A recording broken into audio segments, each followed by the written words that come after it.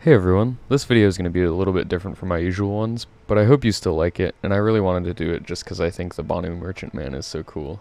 So as you can probably see from the title, in this video I wanted to compare it to some other ships that have similar use cases, and the reason I wanted to do this is because it's on sale again, but we still don't have much more information on it. Actually, I don't think there's any new information, so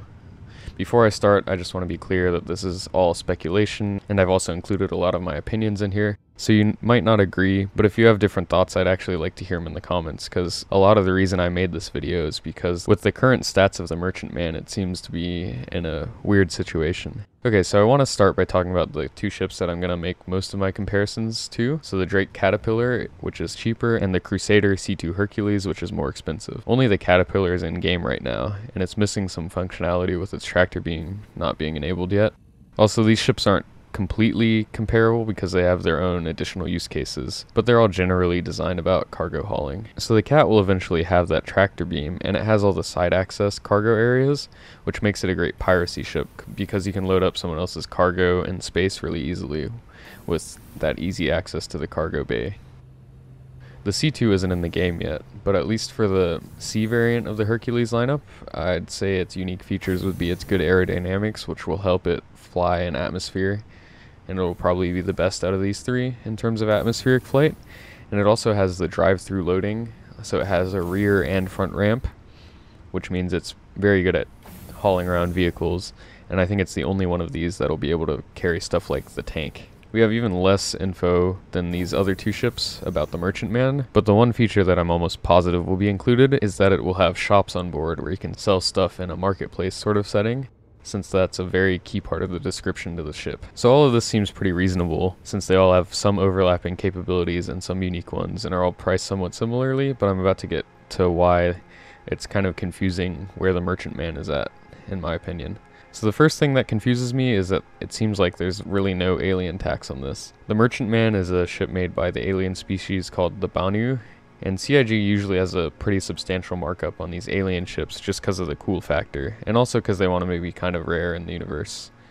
So a good example of this is the Prowler, which is a small stealth drop ship, and it recently released at around $400. And it is a really cool ship, but the Valkyrie is more capable in every way except for stealth, and it's also a lot cheaper. But here with the Merchantman, I think it has at least similar capabilities to these other two ships, and possibly even more, and it's priced in between them. So yeah, that's a little strange. So to illustrate the next topic, I went ahead and messed around in Photoshop, but I'm not that great at it, so it took me a while, so I'd really appreciate if you like this video. So this picture is one of the concept pictures of the Merchantman, but I'm pretty sure it's from when it was still going to be 100 meters, so for the initial concept. Right now on the site it says it's going to be 160 meters, but this one I measured the little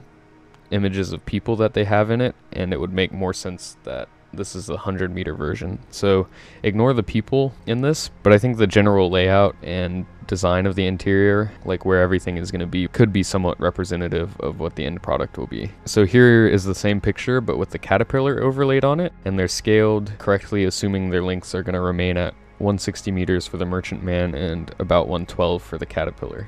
And I measured that just from the very tip to the very tail of each ship. So the first thing I want to talk about is just how big this ship is going to be if they don't make any major changes. At 160 meters, it's bigger even than the Carrack,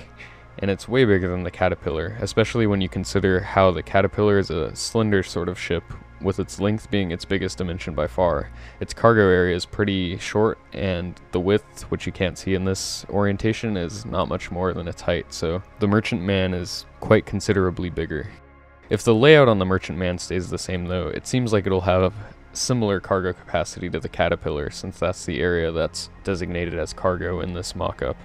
and it possibly could even have less depending on how much space the shops take up. However, it's equally as likely that it could be higher capacity, since in the process of scaling it up, they'll probably be able to use more of that front area, and also you have the fact that the Merchantman is much wider than the Caterpillar. But I think this comparison is a good reference to how much cargo it will actually have, because right now the last figure that they gave was 3,000, but that was with the old numbers system of how they calculated SCU, so I think it'll probably be somewhere a little bit more than the Caterpillar, and maybe even more than the C2, and at most it would be about 1,000 SCU, but we don't really know anything for sure as of now. So here it is with the Hercules overlaid, and this is very speculative since neither of these ships are in game, but this is how they are relative to each other just based on their lengths, and the Hercules right now is listed at 94 meters long.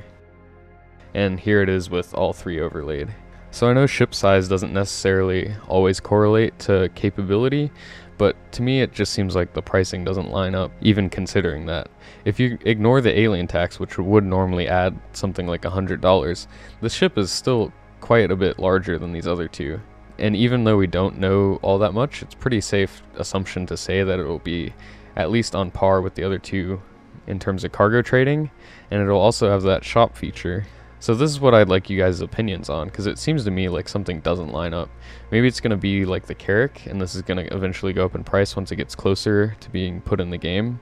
and the fact that it's still this price means it's a pretty long ways away, and I think this is the most likely, and from what I can see the only other option is that it gets nerfed, but I doubt they do that, since the people who have been waiting years for this ship would be really upset by that, I feel. But yeah, it just seems strange to me that even without including some of the other features that people like to speculate on, like its blockade running capabilities that CIG had included in some descriptions, and the fact that it might be able to dock with Banu defenders and all sorts of other stuff like that, it still seems like a really good deal for this ship. So yeah, I don't know, but if you guys have thoughts on this, I'd be interested in hearing them, especially with the lack of information on this ship. I'm hoping they'll say some more about it later this week, but as of right now, this is really all we know.